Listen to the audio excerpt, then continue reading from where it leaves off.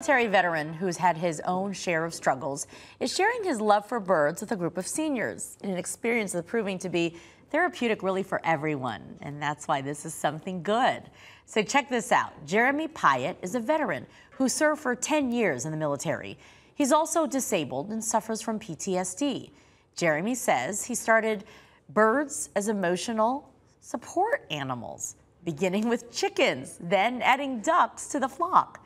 The birds helped Jeremy work through his own struggles. So now he's taking the show on the road, visiting nursing homes in his home state of New Jersey with his ducks along for the ride, bringing therapy, bringing smiles to fellow veterans and other residents he meets.